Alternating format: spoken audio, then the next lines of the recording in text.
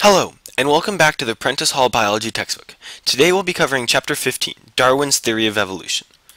Okay, 15-1, The Puzzle of Life's Diversity. So first, evolution. Evolution is the process by which modern organisms have descended from ancient organisms. And evolution is a theory. It's the theory of evolution. And a theory is a well-supported, testable explanation of phenomena that have occurred in the natural world. Okay, to start off, Voyage of the Beagle. So, Charles Darwin has contributed more to our understanding of evolution than anyone else. And in 1831, he set sail on the HMS Beagle for a voyage around the world. During his travels, Darwin made numerous observations and collected evidence about tortoises, finches, and many other animals he saw. With these observations, he led him to propose a revolutionary hypothesis about the way life changes over time. That hypothesis, now supported by a huge body of evidence, has become the theory of evolution. Okay, Darwin's observations. So, Darwin knew a great deal about the plants and animals of his native country, but he saw far more diversity during his travels. So, patterns of diversity. So, Darwin was intrigued by the fact that so many plants and animals seemed remarkably well suited to whatever environment they inhabited. He was impressed by the many ways in which organisms survived and produced offspring, and Darwin wondered if there was a process that led to such a variety of ways of reproducing. Okay, living organisms and fossils.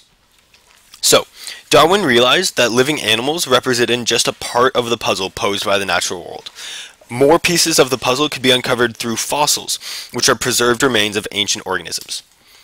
So, Darwin's trip took him to the Galapagos Islands, these islands over here. And now, on the Galapagos Islands have very different climates on small little islands. And Darwin was fascinated in particular by the land tortoises and the marine iguanas he saw. So, he learned that the giant tortoise varied in predictable ways from one island to another. In fact, the shape of a shell could be used to identify which island a particular tortoise had come from. And when Darwin was at the Galapagos Islands, he collected specimens of birds and noticed that they had differently shaped beaks on different islands. Okay, now the journey home, his trip back from the Galapagos Islands. So Darwin observed that many of the characteristics of many animals and plants varied noticeably among the different islands of the Galapagos. And he began to wonder if animals living on different islands had once been members of the same species. This meant that these separate species would have evolved from the original South American ancestor species after becoming isolated on the different islands from one another. Okay, 15-2. Ideas that shaped Darwin's thinking. So Earth is ancient and always changing. So James Hutton and Charles Lyell helped scientists recognize that Earth is many millions of years old, and that processes that changed Earth in the past are some of the same processes that operate in the present. So Hutton and geological change. So in 1785, James Hutton proposed that Earth is shaped by geological forces that took place over extremely long periods of time, and Earth may be millions, not thousands of years old. So he proposed that layers of rock form very slowly. Also, some rocks are forced up by forces beneath Earth's surface, while others are buried, and still others are pushed up from the sea floor to form mountain ranges. The resulting rocks, mountains, and valleys are then shaped by a variety of natural forces. Then we have Lyell's Principles of Geology, which were published in 1833. So his work explained how awesome geological features could be built up or torn down over long periods of time. And he explained that these processes had been shaping Earth's surface for very long periods of time. So this understanding of geology influenced Darwin in two ways. If the Earth could change over time, life then could change as well. And Darwin realized that it would have taken many years for life to change in the way he suggested. Next we have Lamarck's evolution hypothesis. So this was published in 1809, and he published his theory on the inheritance of acquired traits. And although his theory is flawed, he was one of the first to propose a mechanism explaining how organisms change over time. So he proposed that by selective use or disuse of organisms acquired or lost certain traits during their lifetime, and these traits could then be passed on to their offspring. Over time, this process led to a change in species. So he had three main points: tendency towards perfection, use and disuse, and inheritance of acquired traits. Okay, so tendency toward perfection. So Lamarck proposed that all organisms have an innate tendency towards complexity and perfection, and as a result, they are continually changing and acquiring features that help them live more successfully in their environments. Next, use and disuse. So use and disuse. Because of this tendency towards perfection, Lamarck proposed that organisms could alter the size or shape of particular organs by using their bodies in new ways. And then we have inheritance of acquired traits. So, Lamarck believed that offspring could inherit traits acquired by parents during their lifetime. So, now let's evaluate Lamarck's hypothesis. So he did not know how traits were inherited, and he also did not know that an organism's behavior had no effect on its heritable characteristics. It doesn't matter what an organism does in its lifetime, that will not affect its inheritance of those traits. And then, however, he was one of the first to develop a scientific hypothesis of evolution and to realize that organisms are adapted to their environment. Okay, another idea that shaped Darwin's thinking. So, population growth. In 1798, Thomas Malthus published a book in which he noted that babies were being born faster than people were dying. And Malthus reasoned that if the human population continued to grow unchecked, sooner or later there would be insufficient living space and food for everyone. And he observed that the only forces that worked against this population growth were war, famine, and disease. Darwin realized that this reasoning applied even more strongly to plants and animals. Because humans produce far fewer offspring than most species, he summarized that most offspring of animals must die. Okay, 15-3. Darwin presents his case. So the publication of On the Origin of Species, his hypothesis, was not published until 1859. And this was after he received an essay from Alfred Russel Wallace, a fellow naturalist who had been doing field work in Malaysia. So Wallace's essay summarized the thoughts on evolutionary change that Darwin had been mulling on for over 25 years. So soon after he received this essay, Darwin published On the Origin of Species. Okay, and next, another aspect of Darwin's case: inherited variation and artificial selection.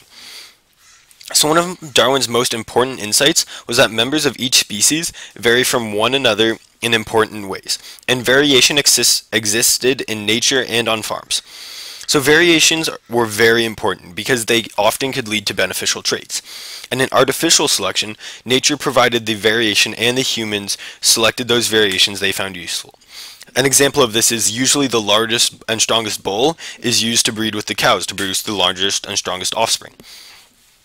So artificial selection has produced many diverse domestic animals and crop plants. Next, we have evolution by natural selection. So this was Darwin's greatest contribution, and this centered around the struggle for existence. Darwin realized that high birth rates and a shortage of life's basic needs would eventually force organisms into a competition for resources. And the struggle for existence means that members of each species compete to regularly obtain food, living space, and other necessities of life. In this particular struggle, the predators that are faster or have a particular way of ensnaring other organisms can catch more prey. And the prey that's faster, better camouflaged, or better protected can avoid being caught. So those are the ones that can survive and reproduce. Now, Darwin called this the survival of the fittest. And a key factor in this struggle for existence was how well suited an organism is to its environment. And fitness is defined as the ability of an individual to survive and reproduce in its specific environment. And Darwin proposed that fitness is a result of adaptations, and an adaptation is any inherited characteristic that increases an organism's chance of survival. So adaptations can be anatomical or structural, and they can also include an organism's psychological process. So individuals with low levels of fitness who are not suited to their environment die off, while individuals with high levels of fitness survive and reproduce. And then the differential survival and reproduction came to be known as survival of the fittest. Darwin called it natural selection.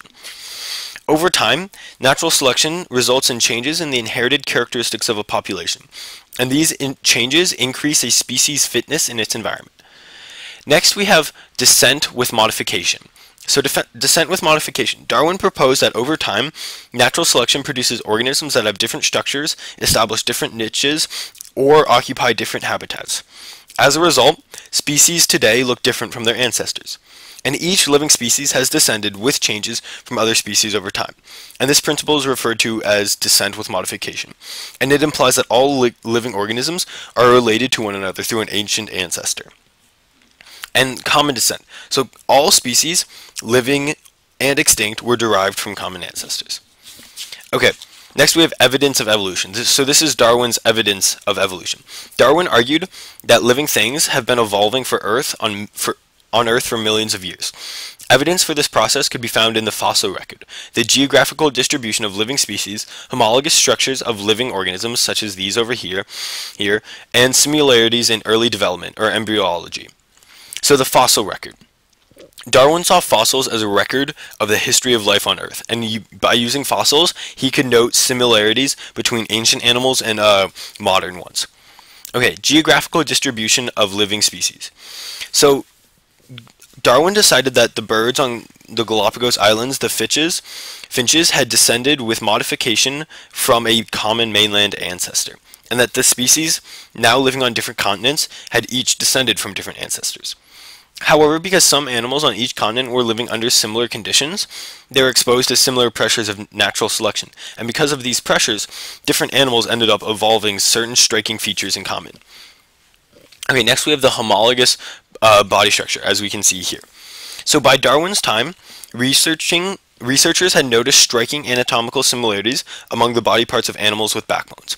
So for instance, the limbs of reptiles, the wings of birds, and then limbs of mammals.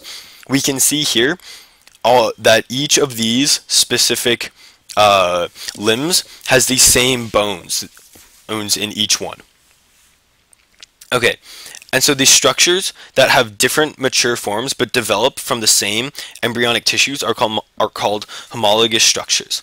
And this provides evidence that all four-limbed vertebrae have descended with modification from common ancestors. And the similarities and differences help biologists group animals according to how recently they shared a common ancestor. Next, there are vestigial organs, which are vestiges or traces of homologous organs, and these may resemble miniature legs, tails, or other structures.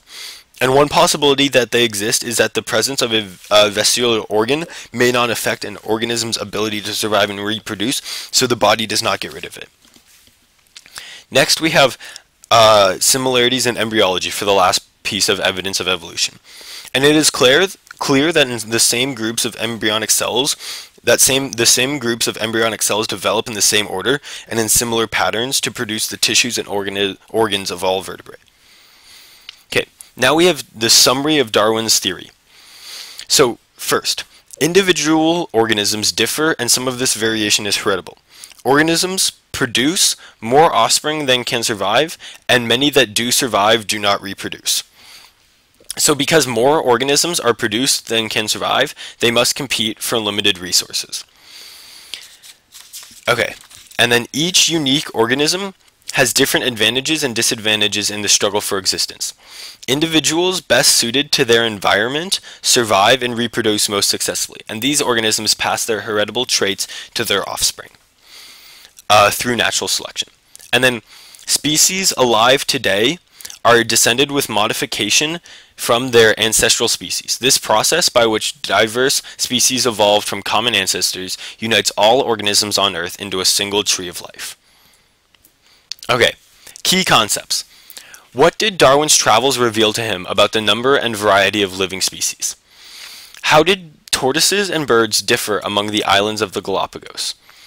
What two ideas from geology were important to Darwin's thinking? And then, according to Lamarck, how did organisms acquire traits? According to Malthus, what factors limited population growth? How is artificial selection dependent on variation in nature? And the theory of evolution by natural selection explains how living things evolve over time. What is being selected in this process? Okay, that's it for chapter 15.